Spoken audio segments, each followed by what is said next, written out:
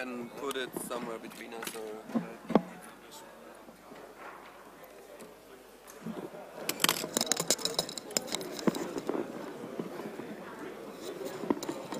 You might just be quite close as well. 1, 2, 1, 2. Sounds good. This is a sound check. 1, 2. 1, 1, 1, 2, 1, 2. So musst du sprechen. 1, 2, 3, 4, 5. 1, 2, 3. Ja, 1, 2, 3, 4. Ja, musst du wirklich aufpassen. Immer so ein bisschen seitlich halten. 1, 2, 3, 4, 5, 6, 7, 8. Okay. You're showing off now. Yeah. Going up to 8. I can't count to 10. Okay. Right, I think we're live. Audio's live and video's live. Okay, so thank you very much for tuning in again from the virtual JUG and from NightHacking. This is going to be a really fun session. This is with me today. We have Martin and Thomas. Yes. And tell us a little bit about yourselves. Where are you from? What are you doing? Yeah, so I studied computer sciences in Munich, and afterwards I joined TNG Technology Consulting. Nowadays we are doing a lot with gesture control. That's also where we got in contact with Intel. So now we are Intel software innovators. We are also Intel black belts, and we have our non-commercial blog parrotsonjava.com, where we post videos about all our activities. Okay. Yeah, right. So my name is Martin Förtsch. I studied computer sciences as well. I'm working for TNG Technology Consulting since 10 years, and yeah, in my free time I'm nearly doing the same. So we have this blog parrotsonjava.com, and the same for me, Intel software innovator, Intel black belt developer. And you forgot to say that we are Java 1 rock stars. I was going to mention that actually. It's great to have rock stars. Actually, I'm a rock star as well myself, so we've got a good panel of rock stars. Yeah, congratulations. Okay, yeah, and in our 10% of our work time, we are allowed to work on projects we like to do. So it's not our bread and butter job. And then we are doing crazy things. For example, we build a panorama camera, for example, with which you can photograph a 360-degree multiply 360-degree picture with one shot. Okay. Yeah. And what else we did? Yeah. Then we have this augmented rift, which you can see here. And we will show it later on in more detail. And this is an augmented reality device with which you can see the eyes and the world through the eyes of a Terminator. Right. Yeah. And also we have more demos and more videos, so I think we should start. It's going to be a fun session. So let me drop onto. Let's drop onto this one. Yeah. There we go. We can see the slides now. So yeah, let's go for it. Okay. So the title of the session: Terminator meets Minority Report, augmented reality and gesture control with 3D cameras. So this is what Thomas and me are doing in this 10% of our working time and in our free time. And so as Intel innovators and so on, we have access to very early prototypes of 3D cameras. So something like this here, yeah, it's a 3D camera, and it can nearly do the same like a Kinect somehow, but it only weighs 50 grams. But let's continue. Yeah, or do you have a question? So describe to us what a 3D camera is then. So this is a R200. Mm-hmm. And yeah, it's there are infrared lasers implemented and infrared cameras, and it sends out coded light. Or do you want to continue? Or it's a coded light, and the surface will reflect the coded light, and then the infrared cameras are able to generate a depth map. Okay. Okay. So maybe we'll start with the history of how all this started. Let's go for it. So, yeah, das setzt jetzt aber nicht. So, yeah, if you like to follow us, yeah, there are our Twitter names. So Martin Förtsch and original one 1984. So welcome and follow us. And now let's start. Yeah. So speaking about gesture control, this is the WDR Wissenschaftsshow, means so it's a science show with Ranga Yogeshwar in 1990, and here you can see a smart software consultant and explaining how gesture control works. So you can see he's using a normal home video camera system, and with I think it's an indie workstation. I'm not sure, but I think it's an indie workstation, a very old computer, and you can see that Ranga Yogeshwar is able to push the ball on the screen. You can see, so the video camera is recording the hand, and he's able to move the ball around. Yeah, this was in 1990. You can tell from the clothing. Yeah, definitely. Okay, so let's move on. Yeah. So this is one of the first webcams which were actually able to record a video stream. So this was from the year 1995, where Siemens built a system based on the Silicon Graphics IndyCam, which you can see which you could see on top of the screen, and it was used so if I move my head around, the skeleton in the background also moves its head around. And for the year 1995 it was quite revolutionary, but it was a very simple technique back then. So it used just simple algorithms to detect the head, so you could easily distract it with some other object which almost looked like a head, like a hand, for example. And at that point, it's pretty simple, right? It's just a single object moving. There's no interaction or bending of limbs or anything like that. Yes, yes. Yeah, okay. And it's based on 2D image processing. So it's not a 3D camera, you know. Yeah. Okay, so now we make a huge step in history. Now it's 2008, and yeah, it's Oblong Industries G-Speak, and now this looks somehow like Minority Report. So you can see this smart software consultant there, and he can move videos around. He can control the apps there, you can see, and he can scale images, and he can paint ugly pictures on the screen, for example. And this really looks like Minority Report, but if you have a nearer look, he's wearing some gloves.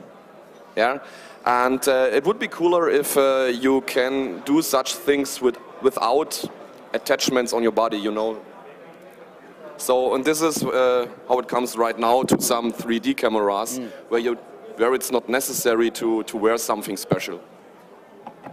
Yeah, in the year 2012, actually the first promotional video got out on the 1st of April, where we thought this must be an April's Fool because it was so precise.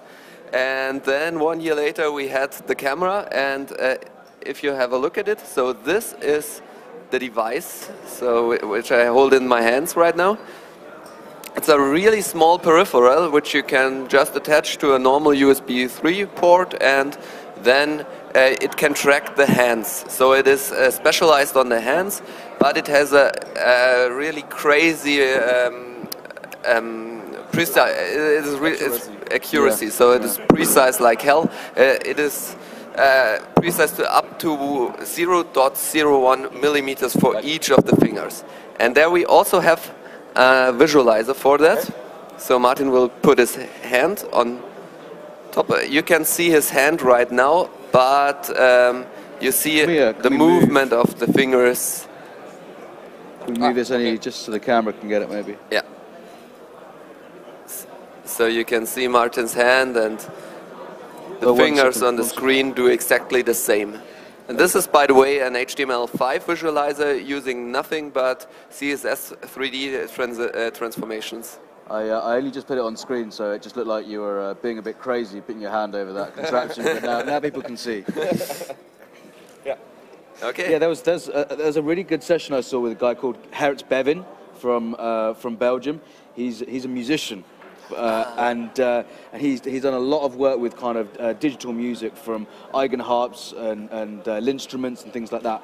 And he produced, actually, can I have a go? This is cool. He produced, effectively, it's just a bunch of digital analog signals or digital signals that you transform into music, and he produced something whereby you can actually change musical pitches and things just by moving your hands across this. And it was really interesting. He was also at the Java 1, I think. He was, yeah. He did a session at Java 1, which included this as well. I've used the Leap Motion, and with Java I've implemented a Leap Motion-based synthesizer, so you were able to control the synthesizer just with your plain hand. Yeah. And I was able to use the cut-off filters and stuff, and I was able to pitch the synthesizer signals, and I was able to modulate them, and so on and so on. It's really crazy. It makes much fun. So I have a music band as well, and I've played with this live on stage, and the people were, wow, what? That's crazy. That's cool. Yeah. So do you see this as the next step for Minority Report, where you have something which is tracking your movements underneath, or is this just a closer step to that? It's not the closest step to it, and there are also other cameras, and Leap Motion is moving into the direction of putting their device on an Oculus Rift and then streaming it into the virtual reality at the moment. So this is where it's heading, and there are other cameras with which you can see the world which are in front of you, with which you can, for example, track your head or the hands in another position. So we'll get to this in a moment. Okay. Quick question in from IRC from Liz. How much is the Leap Motion? The Leap Motion now, because it's from 2012, 2013, when it was market ready, I would say now the price is about $50 to $60, I would say. So it's really I would say it's affordable. Affordable, yeah. Yeah. And there are loads of APIs that you can hook into as well and do right. Yeah, definitely. You can use it on each and every operating system, so Linux, Windows, Mac OS. It's not a problem. And what I really like are the SDKs for example, for Java. They are really good. They are really good to handle with. We were able to control a quadrocopter, a Parrot AR drone, with gestures, with the Leap Motion, in 1 hour. Wow. Yeah. So we let people fly around with it, and this was the most intuitive control we had. And some were even able to land the quadrocopter on a table within 5 minutes. So virtually no latency as well, really responsive. Yeah, absolutely. Okay, cool. Sure. Yeah, so this is a video of the drone battle we fought with the Leap Motion. So this is somehow related to the game. Yeah, it's One Must Fall is the gaming style here, and you can see in a few seconds, there are no rules, you know, fight. And now the drones are starting. And now have a look. We have different camera angles, and you can see in the picture there are different videos here, video streams, and you can see how our hands are moving around there. And we control the drone, and the idea is to push the drone of my opponent, and then it should fall down. So I get a point, yeah, you know. So, and if you have a nearer look onto the hands and how the drone is responding, you see it's responsive. Yeah. Yeah, and it makes so much fun. So who won? I think Martin won. Martin, He is the better pilot. Okay. Okay. Another thing you can do with, for example, this is the game Parrot Attacks, or as it was called then, Parrots on Target. So we did a small video where there was a game in Germany which went viral. It was called Moorhuhn. It also came out in the US, but there, or in the UK, as Crazy Chicken, but there it was not it was not recognized that much. So you had to shoot down with the mouse, you had to shoot down some birds, and you got points. And back in 2000, everybody was playing it. Okay. And 15 years later, we thought we have to do this with gesture control. So here I'm trying to get the bird out of the tree, and I fail, so Martin shows me how to do this correctly with a gesture camera. Right. In this case, the RealSense F200.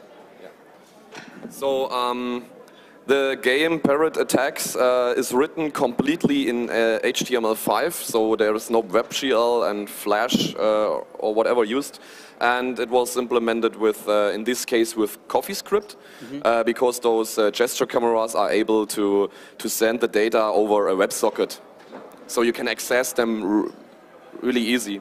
And now you can see the game.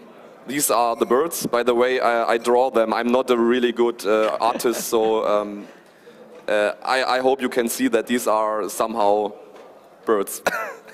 And now you can see that I'm doing how to say, a shoot gesture. So, and if I don't have any more ammo, I just can reload with such a gesture. We've implemented this with Leap Motion and with the F200 from Intel RealSense. And now we want to show in this video how the gesture recognition works. So when I'm doing my hand like this, okay, at first hold your hand like a pistol. And you can see the hand base is the green point and the blue point is the trigger finger. And I can move my finger around, and the idea is when I'm doing a shooting gesture, something like this, I have to be really fast, and this hand base point, the green point and the blue point, they will come together, you know? And the speed, we calculate the speed, and if there is a speed, a defined speed, if you reached it, then you will have a shoot. Yeah, and the most difficult part here is distinguishing between a reload and a shot, because they pretty much look the same, so you have to also track the speed of the hand itself and not only of the extremities. Do you deal with the depth as well? I mean, like with a reload, you'd expect them to be similar kind of depth. We'll take the first extremity in the Z direction and the one in the Y direction, and we'll track the movement of the Y direction extremity. So I tried this yesterday at your booth, actually, and it was surprisingly easy. Once you actually understood exactly what you needed to do, and it's fairly intuitive. Like when you do it a few times, you realize what works, what doesn't. It was actually really. It started really being very usable. It's not like you get used to it within 10, 20 seconds. And you're like, oh, okay, now I know how to do this. It's very but intuitive. It's still not that easy. It is still a challenge. It's a challenge. It should be a challenge. Yeah, absolutely. Yeah. Okay. Yeah, and then in 2014 we got the Kinect. So this is the Kinect version 2. It's also called Kinect 1 if it is for the Xbox One. And this was a huge step forward back then, because it had a VGA depth resolution, and it also used time of flight instead of the stereo pattern which we saw with the earlier cameras. So it sends out photons, it recognizes how long they fly back to the Kinect itself, and then it can tell what the depth of each and every pixel is. And is this really Intel under the covers, or is this? In this case, no. This is just Microsoft. This is Microsoft. Okay. Yeah. So I think this is interesting as well. So what is the range it operates? Thomas, can you please? Yep. So the Leap Motion, the operation range is up to 1 meter over the Leap Motion. This is okay. This is fine. The F200 from Intel RealSense.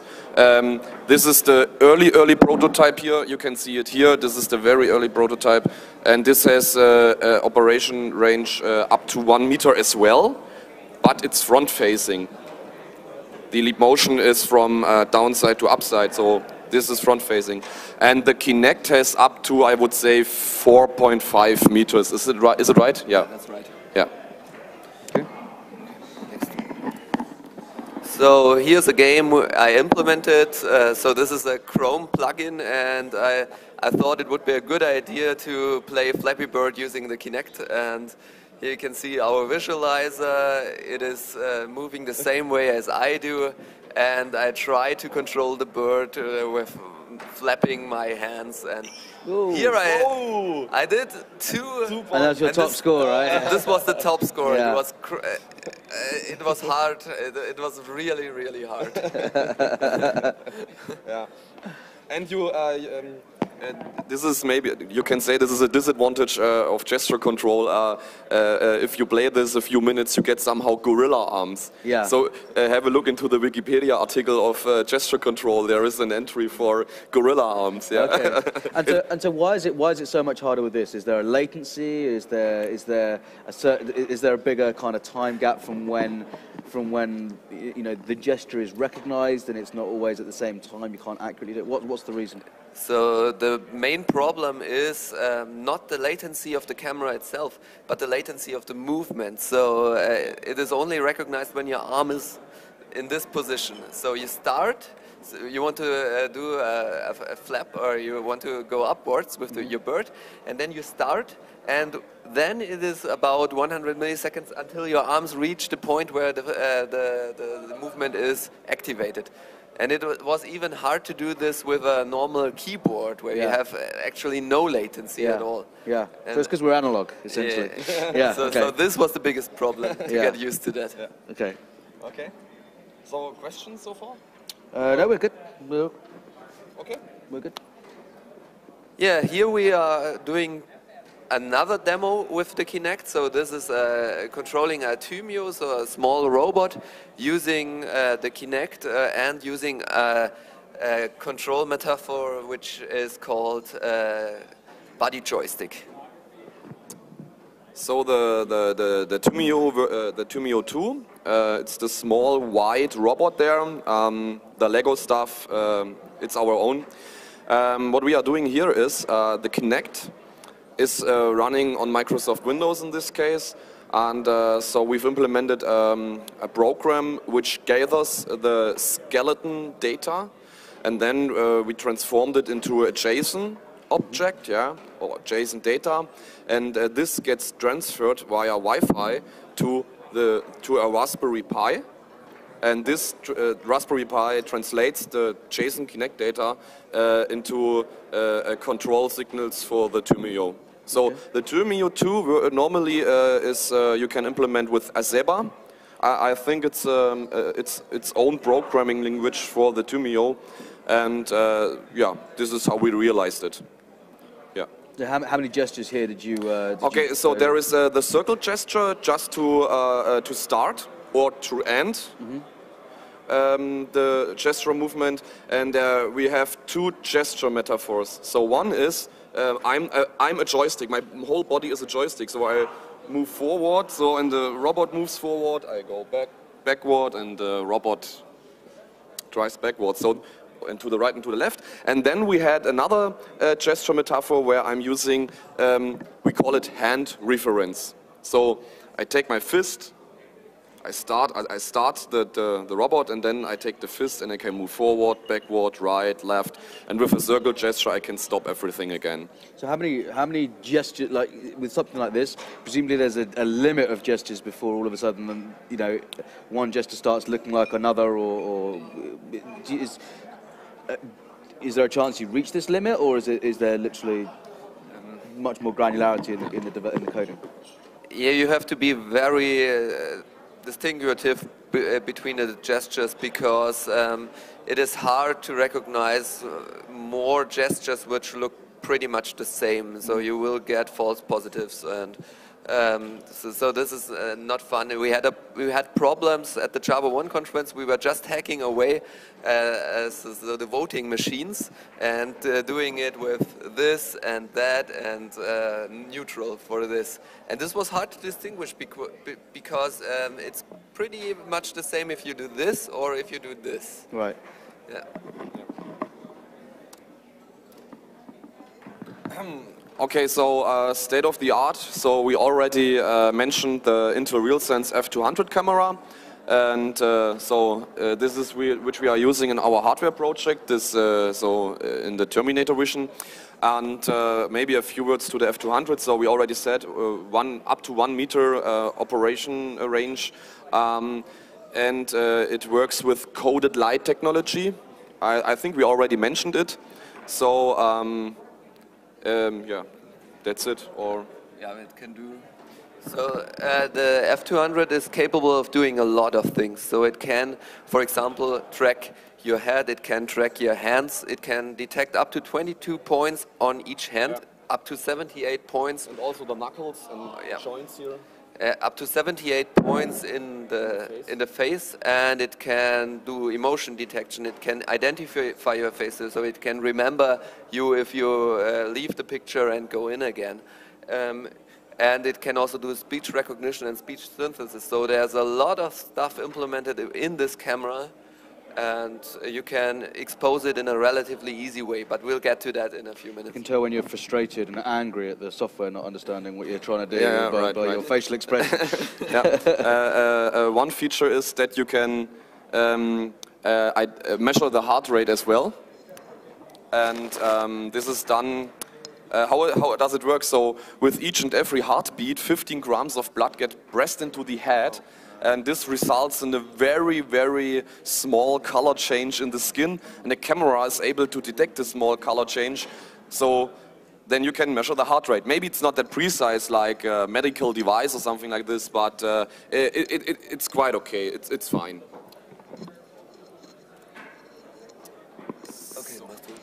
Okay, so now we want to speak about our Terminator vision.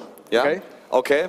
So as we already told, we have those 10% of our working time at TNG Technology Consulting, and our dream was to have a wearable device with which we can see the world through the eyes of a Terminator. So in the year 1984, this was the very first footage material, the very first picture, which was seen by the Terminator T-800 in the first movie. And you can see on the right side, and that there is some extra information in his field of view, and it's a crosshair where you can see some location-based data. The same for the left side, there is a compass with some directions on it. And the very important thing is, in the middle there is another crosshair, and there you can see he can focus on objects and can execute operations on it, for example, analyze or recognize. And from the point of view 1991, this is Arnold Schwarzenegger. And by the way, he's naked in this scene and he needs some clothes. So now he's moving. Boots and a motorcycle. Yeah, right. So he just goes into the coral bar, and this is a cool thing because now he is able to do real-time measurement of the people walking by, and he's executing an operation which is the fit operation. This is a really cool thing. So this is the rocker here, yeah, the rocker consultant, and you can see he's executing the fit operation, and oh, there is a match. Yeah, and you can on the right side of the screen you can see fit probability 0.99. So it fits. You know, sorry, Thomas. And in the next scene he says, "Give me your boots, your clothes, and your motorcycle," oder sowas. It always sounds better with a German-style accent as well, doesn't it? Yeah, that's right. So we wanted to do basically the same, and so we thought about the first step would be to create this Terminator vision at first. And this was done initially in our so-called winter retreat, where we go into the Alps, and then we try to do everything in one day. So we took off-the-shelf hardware like the Oculus Rift, we took the RealSense R200, two normal RGB cameras, put them all together, and try to do the software and build a system with which you could see the world through the eyes of a Terminator. And our core team was about 10 people. Then we were actually able to create all of this in one day, the first prototype, and then we did some refinement of that, of course. Yeah. Okay. So. So augmented reality means that you enrich things you're seeing with computer-generated informations. So this is the main idea. And Ivan Sutherland was the very first guy realizing an augmented reality device. It was called the Sword of Damocles. And here you can see him, and I have some footage available. And you can see him walking around or moving his head. And it has a huge weight, the device, and it's attached to the ceilings of his laboratory. So, and now he's looking through his displays, and he's able to see a wireframe. And as he's moving his head around, the perspective of the wireframe changes as well, corresponding to the movement of the head. Mm-hmm. And why is it only a wireframe? Yeah, this is because of the processor power, which was not that powerful like today. And this was the very first augmented reality device. And the name the Sword of Damocles, the reason for this is because it's just right over your head and attached to the ceilings. And many 100 kilograms somehow. Yeah, and the definition of augmented reality was done in 1992 by Thomas P. Cordell and David Mussel. And they wrote a paper for Boeing, and it was about installing cables within an airplane. So the idea was to help people where to screw something, where to install a cable, and the idea was to have a head-mounted display to enrich your sense, with computer-generated information, saying, okay, here, please screw here or install the cable. Effectively like a simulator, so when they're actually there doing it, they're not effectively doing it for the first time, kind of thing. Yeah. Yeah, they also, the first name actually was artificial reality, but this was already taken by a drug-induced state, so they changed the name. Okay. Yeah, here we have the HoloLens from 2015. It was actually after our prototype came out that Microsoft presented his first prototype, and we were like, whoa, what have they done? And yeah, it is a head-mounted display. It doesn't need an extra computer. It has a 3D camera built in, and it can augment the normal environment, or at least a portion of the normal environment. And so Thomas already said only a portion of your field of view is augmented. So I don't know the exact, maybe 20 degrees field of view are augmented. So what does it mean? Let's say I'm having a look to Thomas using this app. You can see here in this animation only a small portion of his face is actually augmented. Yeah. So, but we have to be honest, it's the very first prototype, and we expect that they will improve this a lot in the next upcoming versions. And so what does it mean? So the guy here in the marketing video is definitely able to scale this screen on the TV, but maybe he's not able to see the whole screen from this short distance. That's it. And in our augmented Rift, because we're using the Oculus Rift here as a base, we have a fully augmented field of view. Yeah. Yeah. Yeah. So there's a lot of glasses coming out within the next few months or years, and these are just a few prototypes which you can see here. They are, I think there are two types of different glasses which you can buy. So the first one looks a lot like the Google Glass, so it just has a small display through which you can normally see a normal screen on which something can be displayed. So this is a bit old school, I would say. It has been done by Google Glass before. And the second type, like the Epson Moverio or another glass, which we will present right now, is taking advantage of semi-transparent displays, like the HoloLens. And with them you can see your normal field of view, and through the transparent displays you can also augment the normal world. And this is done at the best at the moment with the VR Air. So this will come out soon, I think this year. And it uses these semi-transparent displays, and it has a field of view of 55 degrees, so it can pretty much augment most of your normal field of view. That's so cool. So actually, there are already development kits available. So, but there are not mass market ready, I would say. Because development kits. Sorry. That's also because they are pretty expensive. So at the moment they cost $4,000. Okay. Roundabout, yeah. So okay, do you want to learn something? Of course, always. Yeah, always. Okay, so let's talk about the taxonomy by Milgram. So, yeah, we are speaking about mixed reality, so there are different kinds of reality.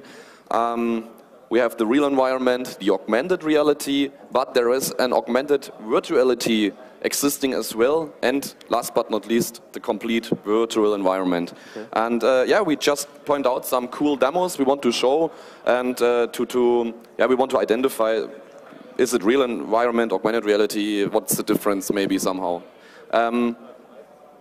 So let's start with a project from the, was it East or South Carolina University? I'm just, I mix it up right now. Let's say East Carolina University, or we ask the community. What you can see here right now is we have a sandbox, and the projector is overlaying a profile over the sand. If you change the sand with your hands, the profile gets updated, and the projector will update this image right now here. So he changed the real environment, and the projector updates the profile here. So in the augmented reality, you extend human senses with computer-generated information. And I don't care about if you have a smartphone which is in front of you, or if you are wearing a semi-transparent display, augmented reality glasses or something like this. So the idea is the real environment is still in the foreground, but it gets enriched with computer-generated information. Mm-hmm.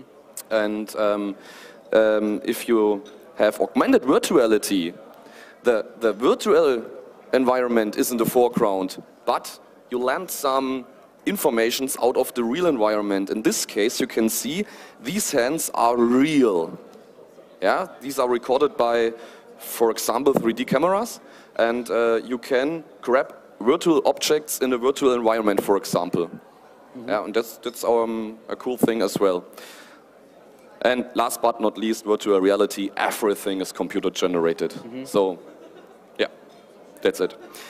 Okay, and now we want to show a live demo of the TNG Augmented Rift. So our Terminator vision, and Thomas will start the software in a few seconds. And let's have a nearer look onto the device. So we have an Oculus Rift here, mm-hmm. And maybe you can hold the mic. Sure. And then, okay, so we have the Oculus Rift as a base, and we have two web cameras here.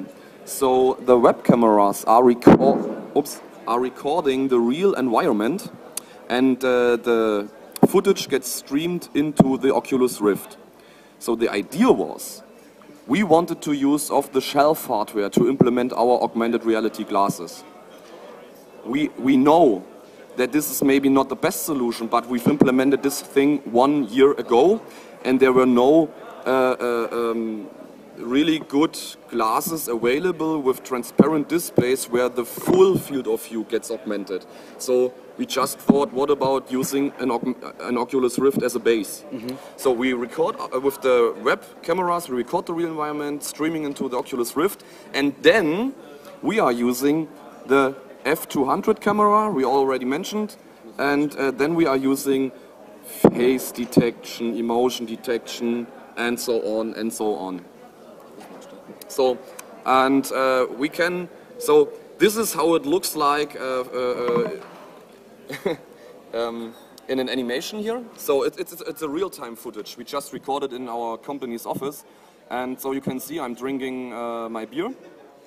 the Terminator is just right behind me, and then, wow, so there you can see the wireframe all over my face, the distance was measured, my emotion was recognized as well, and so this is how it looks like. So we just need a few minutes, seconds. Thomas is still preparing to start up the software, but are you ready? No. No, not yet, okay. So, let's move on. Thank you. So how it was realized, so we have a left and a right camera. It's a normal RGB camera, and with both images we can do a stereo capture in this case. I have to be honest, there are stereo cams out there on which you can use with only one USB cable.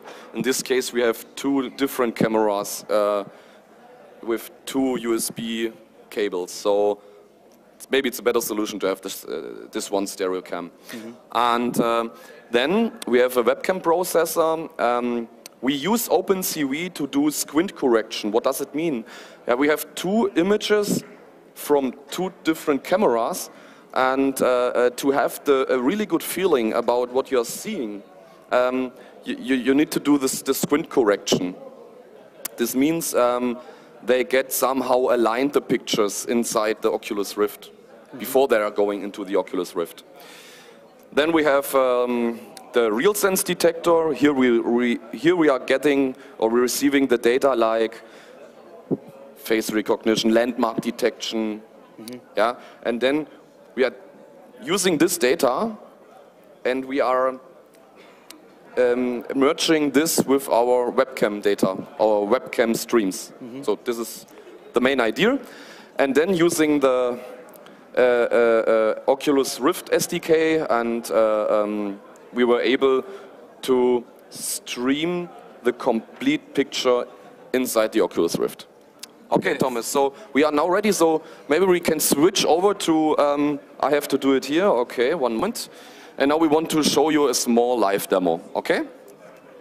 Everything set up? We're good. Okay, so I have to, okay, let's make it loud. Sound is on?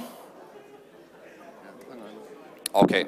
So now I'm looking into the Oculus, into the Augmented Rift, and you can see that there, in real time, the wireframe over my face is detected. The light conditions are not that well. Maybe you can try it like this. So perfect. Okay.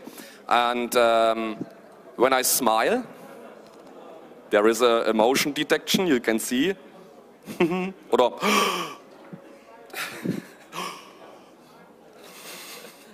and the distance is measured.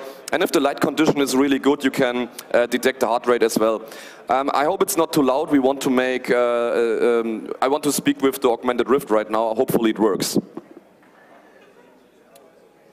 Okay, Rift.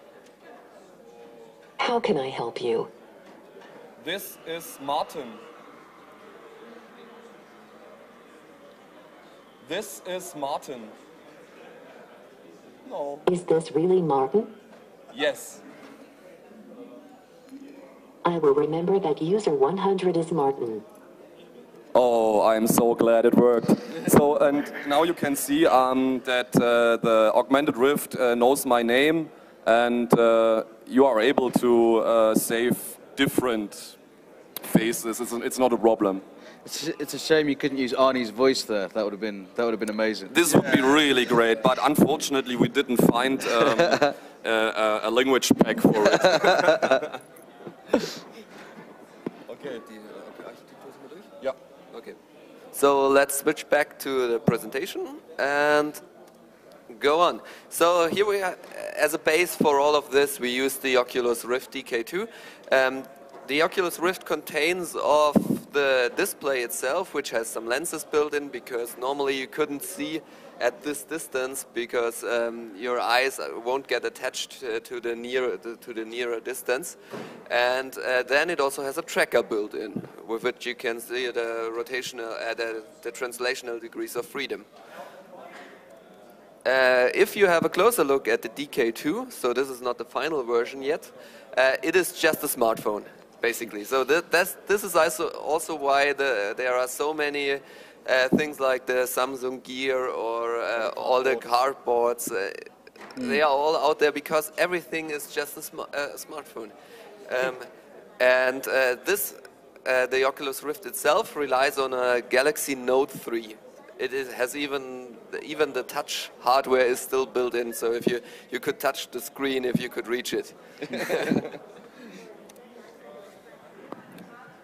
Okay, here we have an image which you generate to see it inside the Oculus Rift, so you can see some kind of barrel distortion, and if you have a nearer look into the edges, you can see some kind of a chromatic aberration, you know, and yeah, this is done by the Oculus Rift SDK.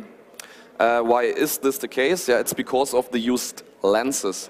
So if an image goes through the lenses, because they are so near to the Galaxy tab, yeah, some distortion will appear and chromatic aberration will appear and so on and so on. But if you generate an image where all this is done before, it gets somehow deleted when going through the lenses. So, and this is done by the SDK.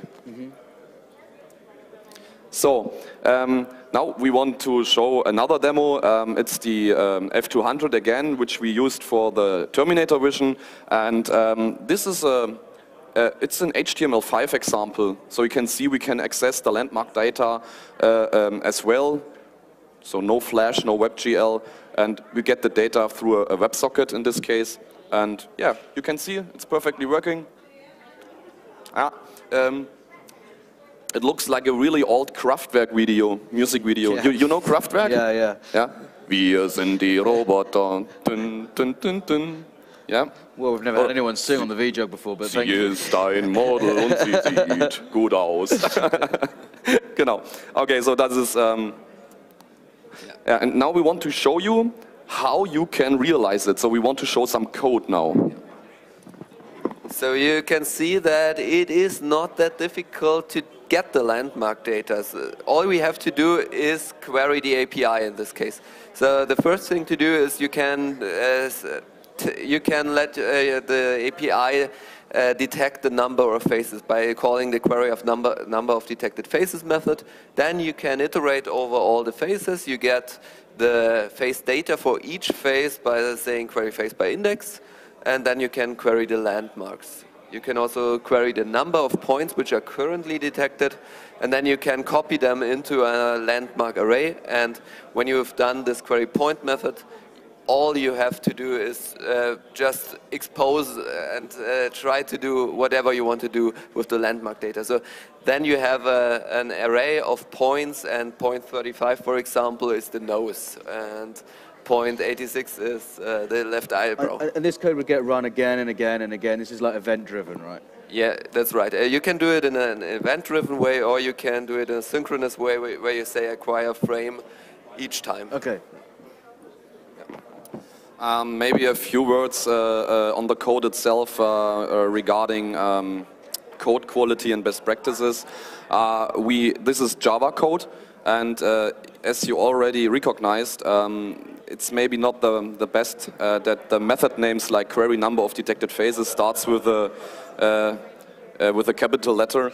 So the reason on this is that Intel just generated or used a very, very thin wrapper to its original language, which is C++ and .NET and stuff. So for the early prototypes, we've implemented an open source library where you can use the Sense 3D camera. This was the very first gesture camera of Intel, and there we are following the best practices of Java code. So we have a listener, we have implemented a listener concept, the method names were, you know, best practices and so on. Yeah. What's new? Yeah, okay, we already covered the heartbeat detection, a few. Yeah, okay. Okay, and So let's now let's see how heartbeat detection works in the API. So it's pretty much the same as it is with the landmark detection. So all you have to do is you just have to enable the pulse detection at first, and then you can do the same as with the landmark detection, so you query the number of detected faces, then you iterate over each face, you get the face data for each face, and then you do something different, you query the pulse, and from the pulse you get the heart rate. And that's it. You don't have to implement the low-level algorithms for yourself. You can do that if you want. So if you want to do, for example, age detection or something like this, you can write a C++ module, hook that into the API, and then just provide your own methods for the API. But you don't have to do this. Is it easy to extend and contribute, or is it mostly closed? When it comes to low-level code, you have to deal with the depth map, and then you have to detect things for yourself. So this is not very easy then. But this is the nature of the things. If you do OpenCV or something like this, it's not as easy as well. In terms of not just the code, though, the ability to actually do it, is it? Yeah. The code is not difficult to write. Okay. But it's the algorithms behind it. Yeah. Yeah, let's talk about the challenges. So with our augmented reality prototype, we had lots of challenges. And the first one were the libraries in development. So you just saw this demo. This was actually done in C#. We started with a Java variant. We also at the GNG booth at the JavaLand conference, we have also the Java version of it. But at some point we had to say, okay, it doesn't work. And this was not because of Java, it was not because of the things we were using, it was just because everything was still in development and the libraries we got were not maintained, they were not suitable for the versions we were using, and the only language that had actual or current drivers which were working were really these ones. So the Oculus Rift was a development kit, and the F200 camera, the 3D camera, was a development kit as well. So both had not that many libraries and, as Thomas said, not well maintained and so on. But now, 1 year later, the libraries are much more stable, and you can expect that with the final version of Oculus that there will be many more libraries on the market which get well maintained and which will be stable. Yeah. Okay. So challenges, interfaces. So we exceeded the bandwidth of USB interfaces. So using these cameras and stuff, and yeah, you exceed the bandwidth, and you have to use laptops with many USB hosts, not connectors, but hosts. Yeah. Okay. And of course, as I already told, that the weight of the Augmented Rift is not that good. It's really weightful. And but if you maybe use something like this, it's a R200 camera, which can nearly do the same like a Kinect. You can attach it to your normal glasses with transparent displays, and then you will have a device which is less weightful, you know. And this is something we faced when we had the gesture control demos. And yeah, what you were always missing is haptics. So you don't feel what you are doing. You cannot grab something, and you don't have the haptics when you grab something, for example. And this is where Disney Research has built a prototype which sends out some. It just sends out air. Yeah. It compresses air, and then these get sent out, and you can actually feel what you are doing. So when you hit, for example, an object, it sends out the air, and that's about it. Yeah, you can use gesture control in cars to control the entertainment system, to navigate in a map, because it's much better to do it instead of using buttons on a screen or something like this. If you are driving 200 kilometers per hour, it's not a cool thing to press some buttons on a touch screen, so this is more intuitive.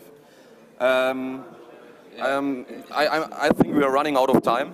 Yeah, so we'll just scroll through the fields of application, so you can use it in traffic for non-static head-up displays, for example, like Continental. You can use it in the aerospace. So this is a sky lens, which can be used by pilots for determining the land strip It can also be used in the industry for augmented reality glasses like BMW did in the year 2007, where you can be more productive by pointing out what the engineer has to do next. Yeah. And you can also use it in medical engineering. And there, augmented reality is suited as well as gesture control, for example. Next. Yeah. Let's skip over that. Okay, I think we are running out of time right now, so let's stop here. If you are interested, just visit our blog, parrotsonjava.com.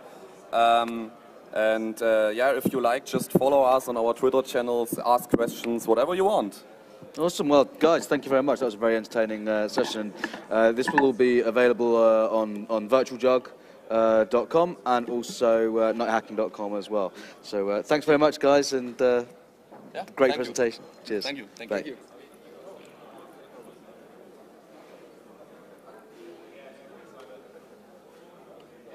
Okay, and just